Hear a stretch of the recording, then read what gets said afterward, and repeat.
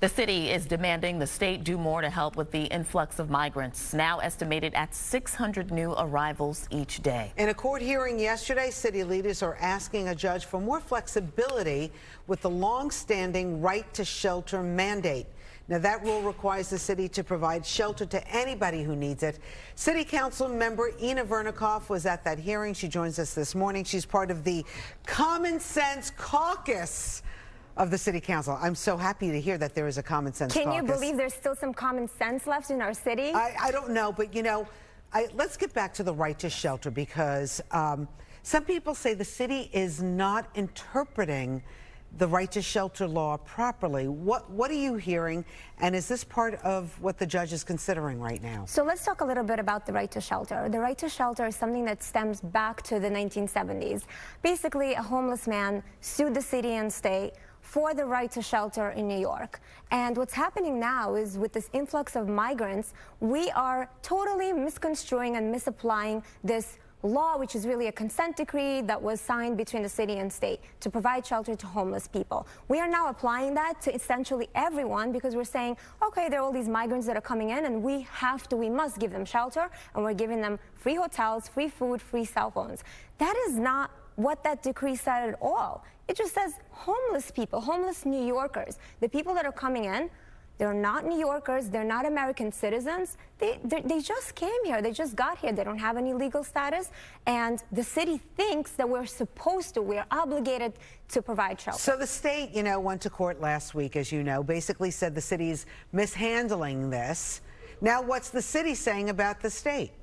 Oh, well, you know how it goes. Everyone's blaming each other, but nobody is accountable, and everyone's refusing to take responsibility for this, right? And honestly, nobody should be surprised about this, right? In 2014, the city council passed a bunch of bills that declare us a sanctuary city, where local agencies cannot comply with the law and help federal law enforcement to deport illegal migrants. So we have that. And then, honestly, last year, the mayor said, we're a sanctuary city, everybody's welcome. And that's the message that he sent everywhere, all over the world. So are you blaming the mayor?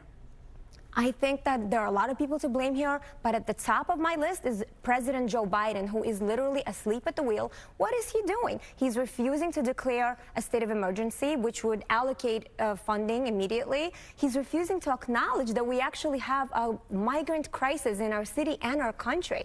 So if we can't even acknowledge that we have a crisis, how are we supposed to deal with this? So let's bring it back here to the city, because we're dealing with that right now, right before we even talk about the federal level. What is the city's capacity to house these people?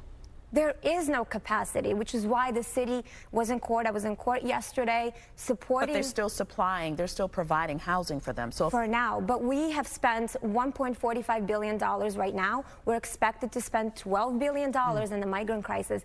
We just cannot do it. We cannot handle this. So how is the law enforceable if the city has already reached capacity, which is what yourself and other elected officials are saying? So I think what they're trying to do, which is, I believe, what they were talking about in chambers yesterday, was a closed settlement proceeding.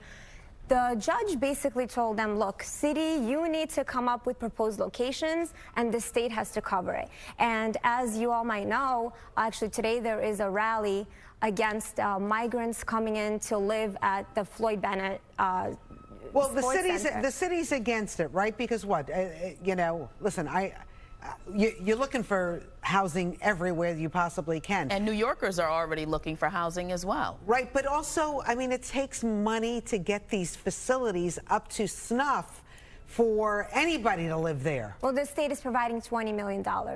Is that enough? Is that enough? Are we going through millions per day? We have these contracts. 6 million, I think I heard recently was a report. There are these no-bid contracts that have been signed to provide shelter and transportation to migrants right now. Some of these contracts, as we heard, $438 million for a contract with a company called Go. Many other contracts are being signed right now. They're all no-bid contracts because we're in an emergency. We're in a state of emergency.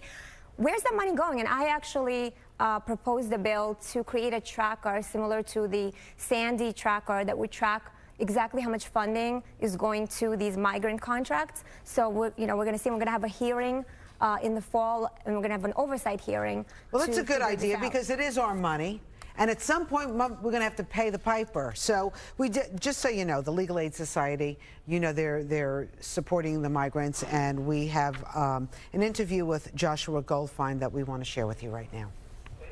It's our view that the best way for this to go would be for the governor to take charge of the process, to have one set of rules that apply statewide, and to direct where people should go based on need, based on communities that are best suited to receive people. That would bring a lot of discipline and organization to this process that I think everyone has complained is chaotic. Do you think that the governor is doing enough? Or do you think the mayor should be, you know, calling the shots? I think we should say no more. We don't have the resources. We don't have the funding. We have to send these buses back. Who says that? The governor or the mayor? With both. They should have. What they should have done is, from the beginning, say, look, we welcome immigrants, right? We are a city and country of immigrants. We welcome them, but we are also a country and city of laws. So when you come here, please do it legally. But what happened since they are being dropped off here every single day? I think it was 6,000 was the last report from last week. Well, no, what are we supposed to do with them? 3,000 in 1 week. I mean, but we're 600 over per day. 100,000. I think we're even past that right now. You know, we should ask Joe Biden, what should we do? I mean, let's have him on. Bring him in here. Yeah, we'd like that too. Anyway, all right, so where do we go from here, Ina? So we're going to see what they're going to decide in court. The next hearing is September 18th. I'll be there. We're watching this very closely.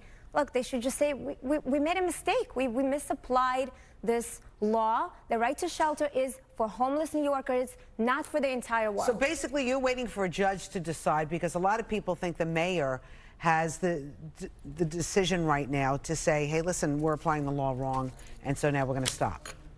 No?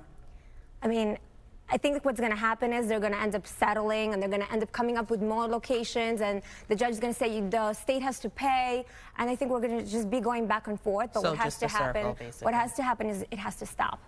It has to stop. And that's why you're part of the Common Sense Caucus. How many out of all the council members are on the Common Sense Caucus? So we're 8. We're 2 Democrats and 6 Republicans right now. But I think we're going to get more next year. You do? Okay. And this is a bipartisan issue. It's not Republican. It's not Democratic. It is. City Councilwoman Ina Vernikov, good luck. Thank you so much. Thank you so much for having me.